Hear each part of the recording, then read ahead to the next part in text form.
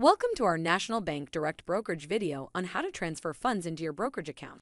Incoming or outgoing money transfers must be made from the transfer icon permanently located in the upper right corner of the screen. Click on the icon to proceed to the Transfer Funds screen. Once here, step 1 is to click on Select Account and choose the bank account that you wish to transfer funds from to your brokerage account. Please note the funds transfer needs to be in the same currency between both accounts. Step 2. Select the brokerage account where you want the funds deposited in for a non-registered account or make a contribution into your TFSA, RRSP, or other registered account. Step 3. Type in the amount and click on Review Transfer. Then a second pop-up will appear that will allow you to validate the request.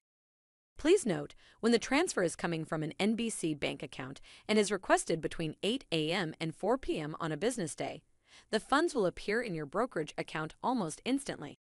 For most other institutions, it can take up to 3 business days. If no changes are needed, click on Confirm. A new window will then pop up confirming that the request is processing. If there are any issues regarding the transfer request, you can consult the status by clicking the Activities heading and selecting Current Transfers from the drop-down menu.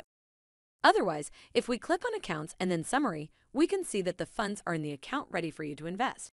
This concludes our video on how to transfer funds into your NBDB brokerage account.